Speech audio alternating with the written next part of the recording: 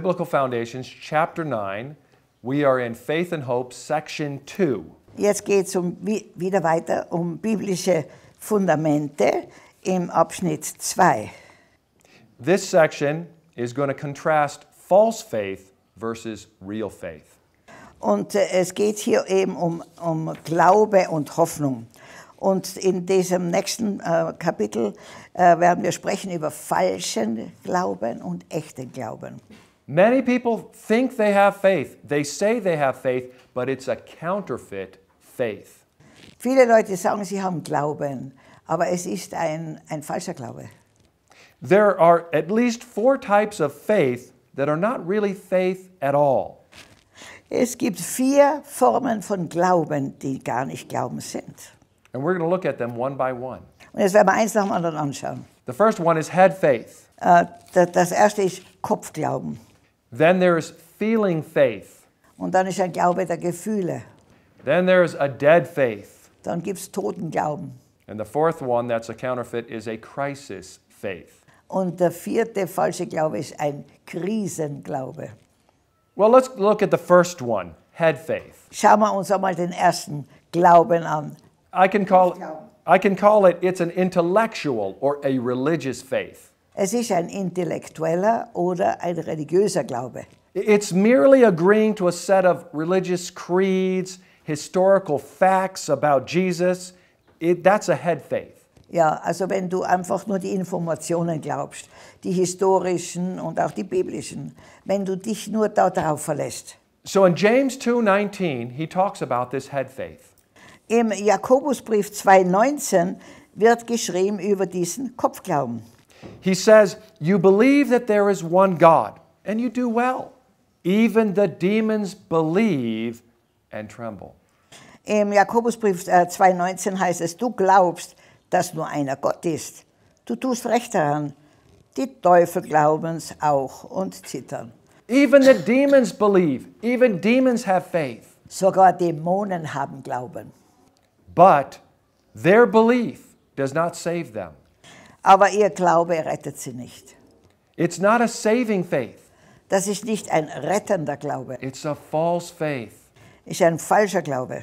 Having this kind of faith will not save you, will not guarantee you go to heaven. No, not at all. Und wenn du diesen Glauben hast, das ist noch zu wenig, da kommst du nicht in den Himmel. Religion will never save you. You must have a real relationship with Jesus Christ. Religion wird dich nie retten. Du musst eine echte Liebesbeziehung mit Jesus Christus haben. If you hold on to your religion, hold on to, I was born in this religion, in this faith, I have a faith. If it's just a head faith, it won't save you. Wenn du dich an deine Religion klammerst, in der du geboren wurdest, ja, da bist du auf seichtem Boden. Denn dieser Glaube an eine Religion wird dich nie retten.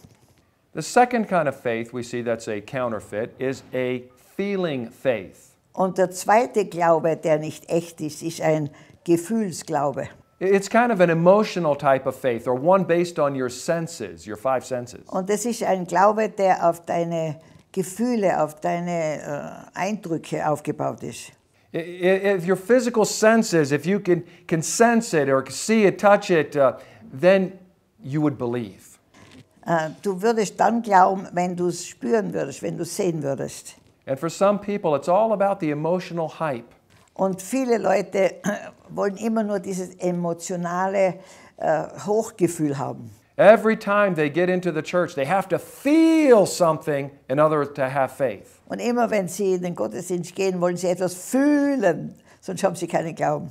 Well, what did Thomas say had to happen before he would believe in the Bible? We see this in John 20:25. Und im Johannes 20:25 sehen wir, was der Thomas gesagt hat.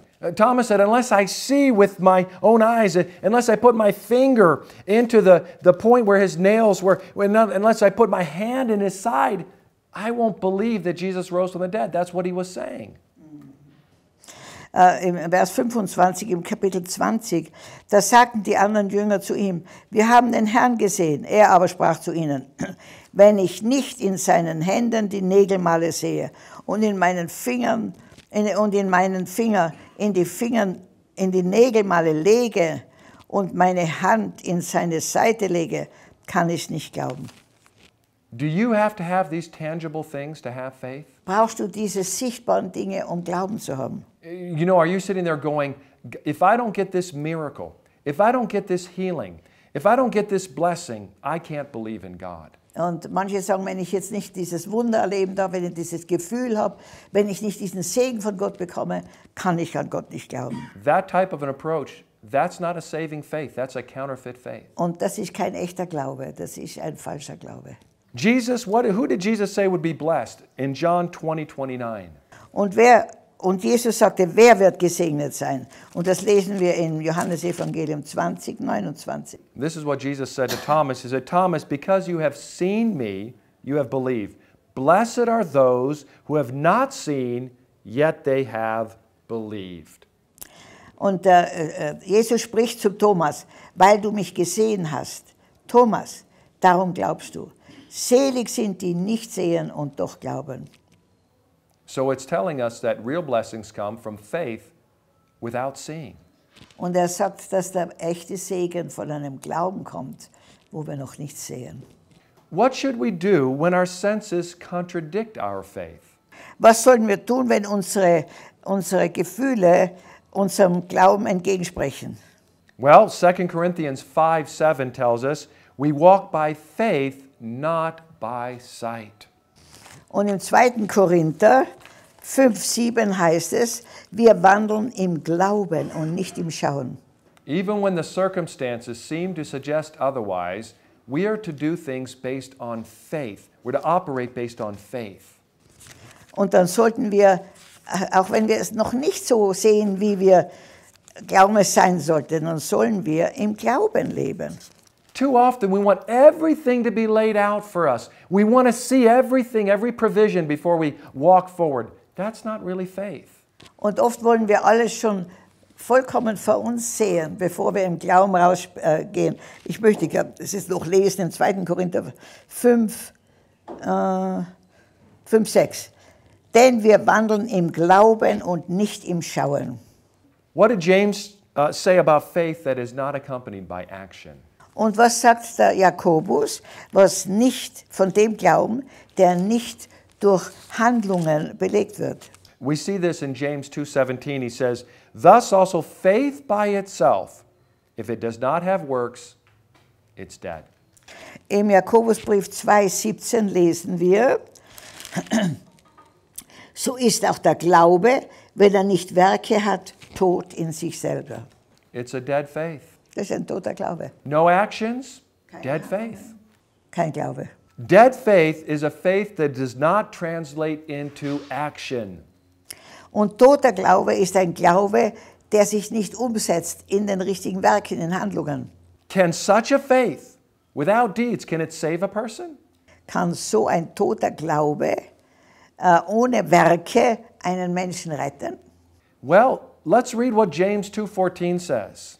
Lass uns jetzt lesen, was wir im Jakobusbrief 2,14 lesen. It says, "What does it profit, my brethren, if someone says he has faith but does not have works? Can faith save him?" Da heißt es, was hilft's, liebe Brüder, wenn jemand sagt, er habe Glauben und hat doch keine Werke? Kann denn der Glaube ihn selig machen? The idea here is if you have a real faith, there should be evidence that follows that faith. Und wenn du wirklich Glauben hast, dann sollten wirklich Beweise da sein, dass du diesem Glauben folgst. But if your faith has no actions, there's no actions to it, then maybe your faith is not a real faith. Und wenn dein Glaube keine Handlungen, keine Werke zeigt, dann ist es kein echter Glaube. How should a true believer show his faith? Wie sollte ein echter Gläubiger seinen Glauben zeigen? Well, James in chapter 2 verse 18 answers this. He says, "Show me your faith without your works, and I will show you my faith by my works." Und da heißt es, ich fange jetzt im Jakobus 2,18, aber es könnte jemand sagen, du hast Glauben und ich habe Werke. Zeige mir deinen Glauben ohne die Werke, so will ich dir meinen Glauben zeigen aus meinen Werken. Your good works prove your faith. Deine guten Werke beweisen deinen Glauben. They're evidence that you truly do believe in God and have a saving faith. Und das ist dann eben der Beweis, dass du echt an Gott glaubst. And we're talking about the way you treat people, Und dann auch, wie du Menschen behandelst the way that you live your life. und wie du dein Leben lebst. Do these things show that you truly do have a real faith in God? Und zeigen diese Werke, dass du echten Glauben an Gott hast. Because a real faith in God will impact the way that you live and the way you treat others. Echter Glaube an Gott wird dein Leben extrem beeinflussen und auch Wirkungen zeigen. According to James in this chapter, James 2:26, the body without the spirit is dead, and faith without works is a dead faith. Und im Jakobus 2,26, denn wie der Leib ohne Geist tot ist, so ist auch der Glaube ohne Werke tot. You know, you might be listening to this and you claim to be a Christian, but there's no evidence in your life to support that. Und wenn du es da zuhörst und du sagst, du bist Christ, aber dein Leben zeigt keine Werke, dann kann man deinen Glauben bezweifeln. If somebody checked your Facebook page or Instagram profile, they would have no suspicion that you were a Christian. Und wenn jetzt jemand zum Beispiel dein Instagram oder was ist Instagram? Facebook. Oder Facebook anschaut und dort sieht, was du da postest, dann glaubt man nicht, dass du Christ bist. At your workplace, nobody around would know that you're a Christian because you have a dead faith. There's no action to it. There's no difference between you and the world. Und auch an deinem Arbeitsplatz, wenn da nicht ein großer Unterschied ist zwischen dir und der Welt, glaubt man nicht, dass du Christ bist. A real faith will stick out. Echter Glaube, der stricht hervor. I hope you don't have a dead faith. Ich vertraue, du hast keinen Toten. That you're not just saying I'm a Christian and don't just carry a cross around your neck and go to church on Sunday, but the rest of the week there's no evidence to show that you really do follow Jesus. Wenn du zum Beispiel sagst, du bist Christ, gehst am Sonntag in die Kirche, trägst ein großes Kreuz herum und ja, aber unter der Woche erkennt man nicht an deinen Handlungen, dass du Christ bist. Please don't have a dead faith. Bitte, bitte lass dich auf keinen Toten glauben. We need to have a real faith. Du brauchst echten Glauben. Well, there's one other type of counterfeit faith we see in Scripture. Da ist noch ein Glaube, der eigentlich nicht echt ist in dem Wort Gottes. This is crisis faith. Und das ist der Glaube, wenn man in einer Krise steckt. It's also known as a temporal or temporary faith. Und das nennt man auch einen vorübergehenden Glauben. It comes about by a adverse circumstances, some crisis in your life. Und es kommt durch Umstände, die eben jetzt für dich unangenehm sind, eine Krise in deinem Leben. But as soon as the crisis is gone, so is the faith. Aber wie deine Krise sich wieder geebnet hat, so, dann ist auch dein Glaube wieder weg. Jesus talked about this in Matthew chapter 13, verse 20 and 21. Und im Matthäus-Evangelium 13. Yes, he talked about a seed that was sown on rocky soil and it didn't last very long. Und da spricht es bei dem aber aufs felsigen Boden gesät ist. Das ist der, das Wort hört und es gleich mit Freuden aufnimmt. There is no root to that kind of faith. Aber er hat keine Wurzel in sich. It endures only for a short while. Sondern er ist wetterwendig. But when the tribulation, when the persecution comes up, it fails. Wenn sich Bedrängnis oder Verfolgung erhebt des Wortes willen, so fällt er gleich ab. Such a faith gives up when adverse conditions come again. Und so ein Glaube gibt sofort auf, wenn negative Ereignisse sich offenbaren. As soon as it gets hard to be a Christian, they just leave it, they abandon it. Und sobald es hart wird, als Christ zu leben, dann lassen sie den Glauben wieder los. Another example are when Jesus is talking about the seeds that fell among the thorns. These were just temporary as well. Und eines andere ist, wo Jesus davon spricht, dass die Samen in die Dornen fallen. You see, the seed fell, the thorns came up and they choked out the word. Bei dem aber unter die Dornen gesät ist, das ist, der aus Wort hört und die Sorge der Welt und der betrügerische Reichtum erstickt das Wort. We see here in Matthew 13:22, the cares of this world, the deceitfulness of riches, they choke out the word. They choke out that faith and it becomes unfruitful. Und wir sehen hier, dass dem, unter dem die Dornen gesät wurde, dass der das Wort hört, aber die Sorge der Welt und der betrügerische Reichtum ersticken das Wort und er bringt keine Frucht. The worries of this life and the striving for money, they can choke out the word of God. Ja, die Sorgen, denen wir in dieser Welt begegnen, da haben wir zurzeit genug.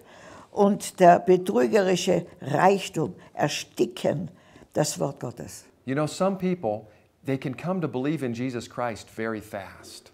Und manche Leute kommen sehr schnell im Glauben zu Jesus Christus.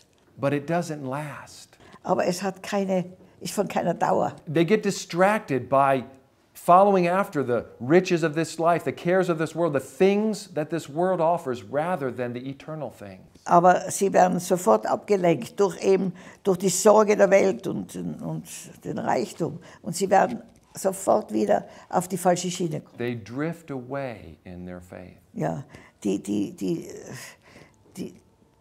wandern weg vom Glauben. Let that not be you. Lass es nicht dein Leben sein. Well, we've examined what the Bible says about these 4 types of false faith, counterfeit faith. Und wir haben jetzt geprüft, was das Wort Gottes sagt über diese 4 Arten von falschem Glauben. But now we need to look at what is a real faith. Jetzt schauen wir noch, was ist der echte Glaube. In the rest of the sections in this chapter, we'll talk about that. Und auch der ganze übrige Teil dieser Lektion über Glaube und Hoffnung lehrt uns darüber. Real faith is not just in the head, it's not just intellectual. Und echter Glaube ist nicht intellektuell.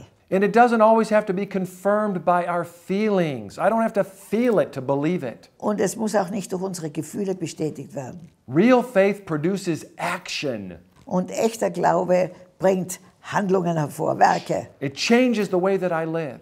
Es verändert die Art, wie ich lebe. It changes the way that I treat people. Und es ändert auch die Art und Weise, wie ich Menschen behandle. And real faith lasts for a lifetime.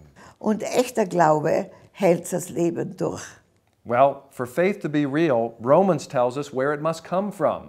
Und im Römerbrief hören wir, woher der wahre Glaube kommt. Let's look at Romans chapter 10, verse 10. Und jetzt schauen wir mal Römerbrief 10 an, Kapitel 10, Vers 10. It says, "For with the heart one believes unto righteousness, and with the mouth confession is made unto salvation." Da heißt es in dem Kapitel 10, Vers 10 im Römerbrief, denn wenn man von Herzen glaubt, so wird man gerecht. Und wenn man mit dem Munde bekennt, so wird man gerettet. Real faith must come from my heart. Der echte Glaube muss von meinem Herzen. It's got to get out of your head and into your heart. Es muss aus dem Kopf heraus ins Herz. It has to be something that is a choice, a matter of your will. Und es muss eine Entscheidung deines Willens sein. Real faith believes in Jesus Christ. Der echte Glaube, der glaubt an Jesus Christus. Romans chapter 10, verse 9 says that if you confess with your mouth the Lord Jesus and believe in your heart that God raised him from the dead, you will be saved. Ja, im Römer 10, 9 heißt es, denn wenn du mit deinem Munde bekennst, dass Jesus der Herr ist, und in deinem Herzen glaubst, dass ihn Gott von den Toten auferweckt hat, so wirst du gerettet. I hope you'll have a real faith in Jesus Christ. Ich vertraue, dass du echten Glauben an Jesus Christus. It makes an eternal difference. Das macht einen ewigen Unterschied. And if you have been listening to this and you have a counterfeit faith, Und wenn du das jetzt gehört hast und du hast noch einen falschen Glauben, just a religion, nur eine Religion or it's all emotions for you, oder nur Emotionen or there's no actions in your life, it's a dead faith, oder du hast keine Werke, die deinen Glauben beweisen, es ist toter Glaube, I challenge you.